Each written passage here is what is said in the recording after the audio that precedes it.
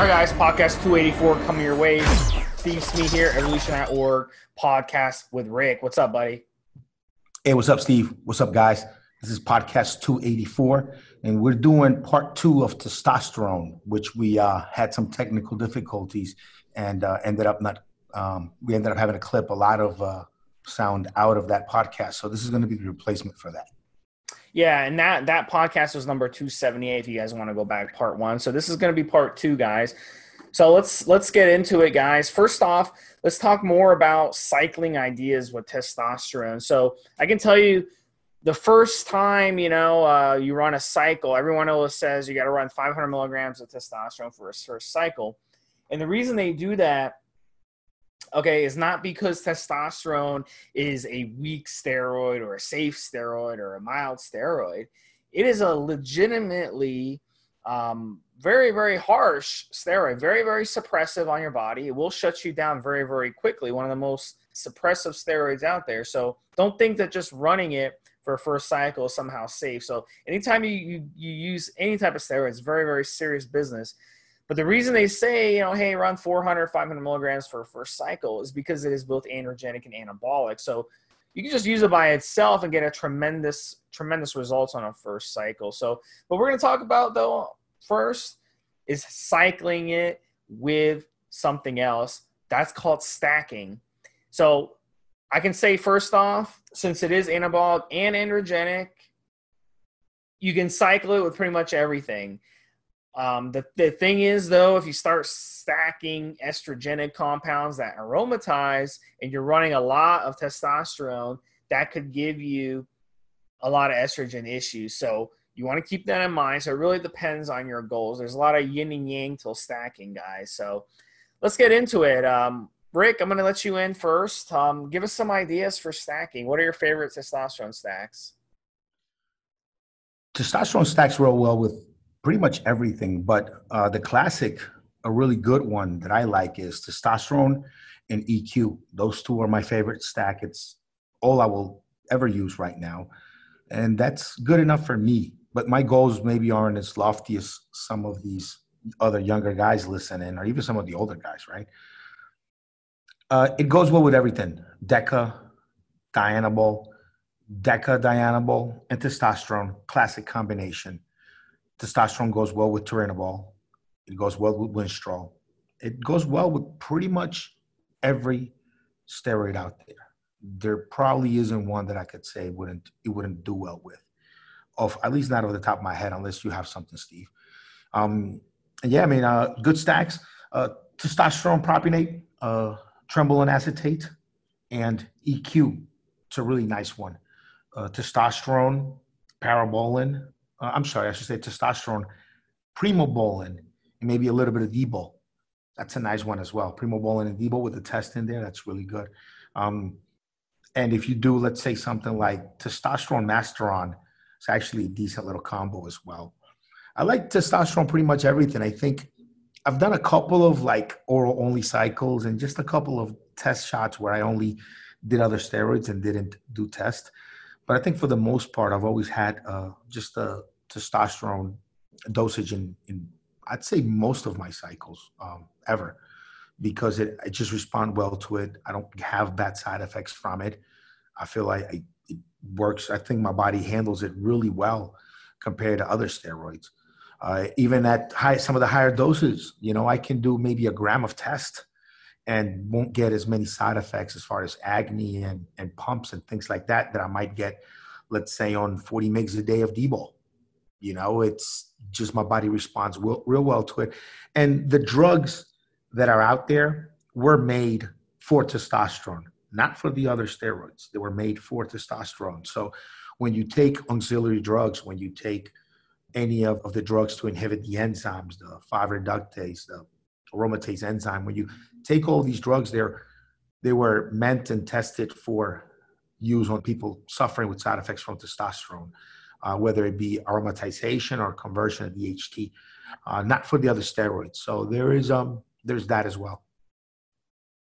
What I like to do with testosterone when I'm stacking, guys, you go one of two ways. You can do the bulking route or the cutting route. Okay, let's just keep it simple. on those topics. Let's say you want to bulk.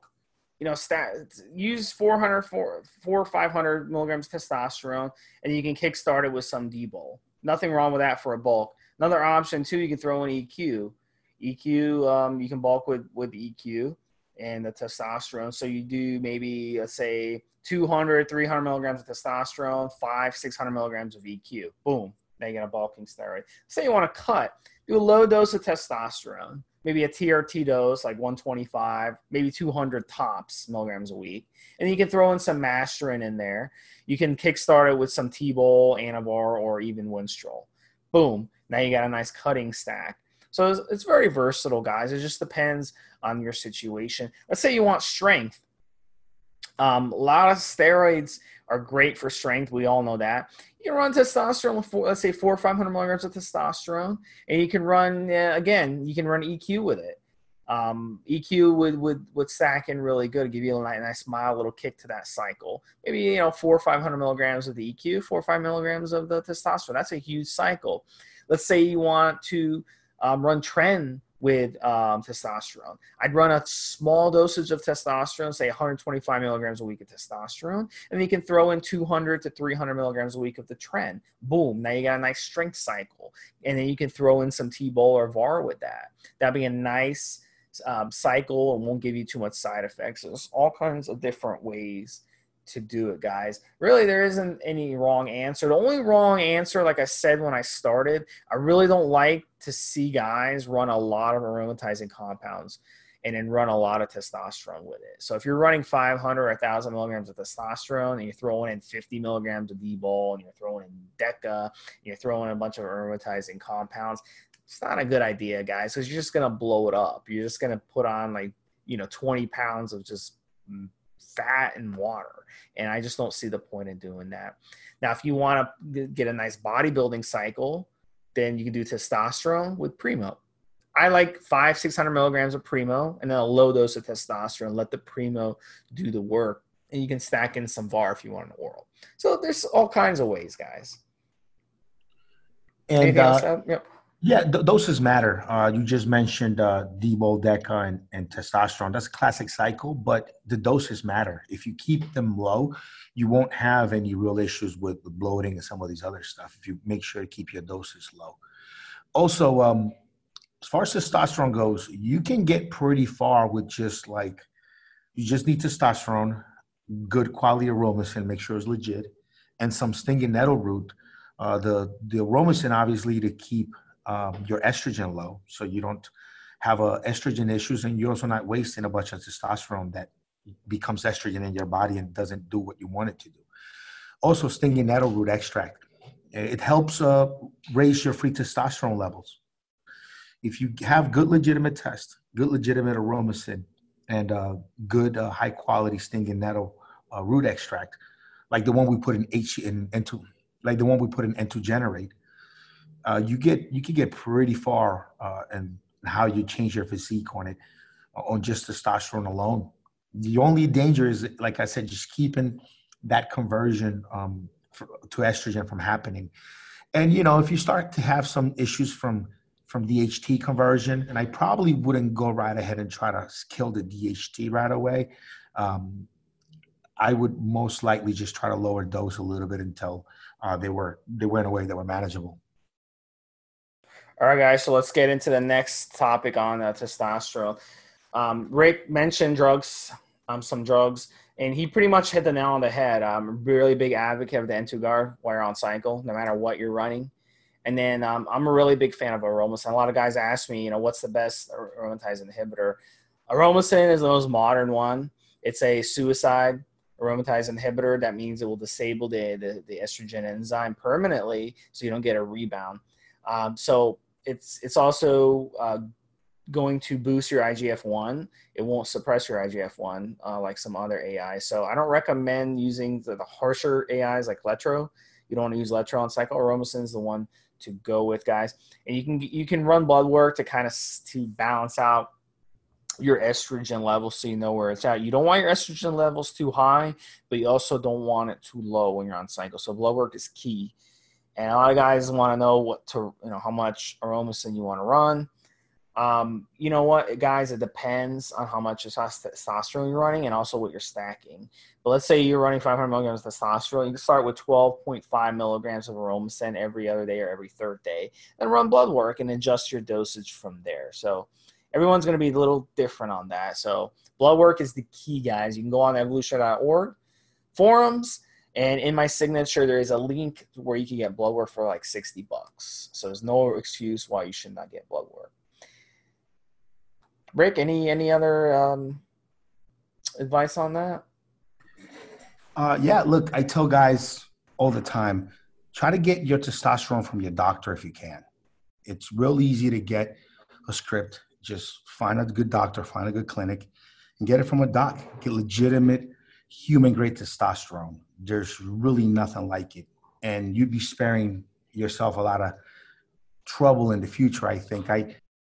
I really think a lot of this underground lab stuff is highly toxic, man. It's got heavy metals. It's not tested for any of these things. So try to get your testosterone from your doctor. And that's, that's my best advice for most of you guys out there. Which doctor should guys be going to?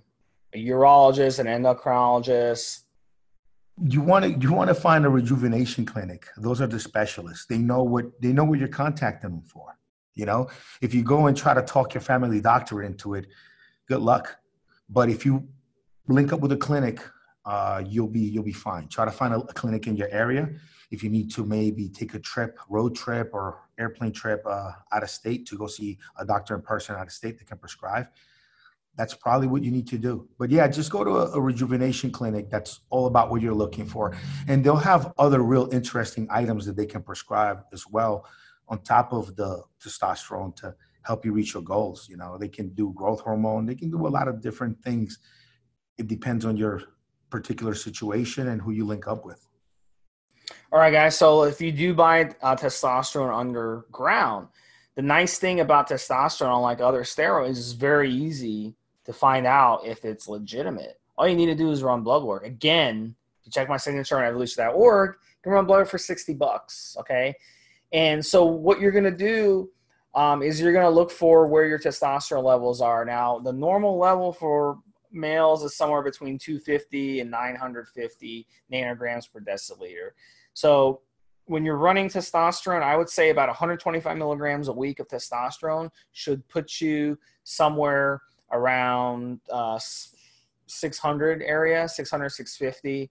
150 milligrams will put you in the 800s and so on. So you should definitely be able to figure out if your stuff is legitimate. Let's say if you're running 500 milligrams of testosterone a week, that should put your blood work in the 3000s, okay, if you get an uncapped type of version. Now, when you run blood work, you want to keep in mind most of the time it's going to be capped at 1500. So there'll be like a little arrow showing more than 1500. So you want to make sure you get the uncapped version. If you're running a lot of testosterone, you want to see if it's legitimate. But at the end of the day, guys, that's what you want to look for. It's very, very easy to figure out if it's legitimate or not. You can't go by how you feel. You can't go by some of these kits that will test steroids. A lot of the kits themselves are not even accurate. So your best thing is blood work, guys. It's very, very, very accurate to figure out. And, if you do buy it, again, underground, testosterone is one of the cheaper steroids. It's actually super, super cheap for these companies, these underground labs to actually make. And they actually sell a vial of testosterone. I see, vials go for somewhere between, depends on if it's a 10 milliliter or 20 milliliter, but you're talking, between $40 and $90 between a 10 milliliter and a 20 milliliter. So it's very, very cheap, and it's probably cost them a few bucks to even produce. So they're making a huge margin on testosterone. That's why you see a lot of sources pushing for guys to use testosterone, because they make such a big margin on it. They definitely want people buying up the testosterone, unlike the other steroids, which are much more expensive to produce. And sometimes these sources don't even make money selling these other steroids, but they make a fortune selling testosterone. Anything else to add, Rick?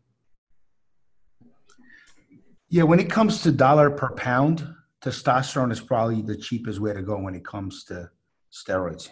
dollar per pound, testosterone is, yeah, it's the way to go, in my opinion. Yeah.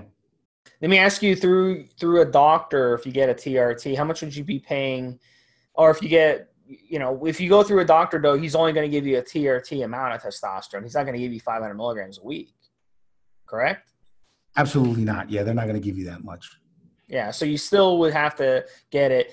But I mean, give us some economics behind getting on TRT. What would be the economics behind it? How much would it cost for everything? It depends on your state. It depends on who you go to. Some have a higher fee up front. Some don't. You have to, some stuff can be covered by insurance. Some won't. It's definitely going to be more expensive than going black market, but you have the security of not worrying about having illegal shit delivered to your door or having to carry illegal stuff. And it's legit. It's always legit. It's always good. So those are the real benefits to it. But prices can vary. Some places will want a couple $100 up front. Some places will want $500-600 up front just for consultation. Some places will have, I've seen guys on as little as 50 to 100 mgs a week of testosterone, 100 mgs every 10 days. And I've seen guys who got a script and they were doing 200 mgs a week of, legitimate human grade test with a script. I've seen it all over the place. It's kind of at the doctor's discretion, but I've seen the dosing and the pricing all over the place. It'd be hard pressed to recommend a specific place or give anybody a price range, because it'll depend. The state you go to, it'll depend if your insurance will cover some of it or not. Yeah, that's good advice. All right, guys. So, I mean, that pretty much sums it up, guys. Quick podcast. We pretty much covered everything on testosterone. If you have further questions, feel free to hit us up on the forums. Stevesmi and Rick. All right, buddy. Have a good one, Steve. Have a good one, guys.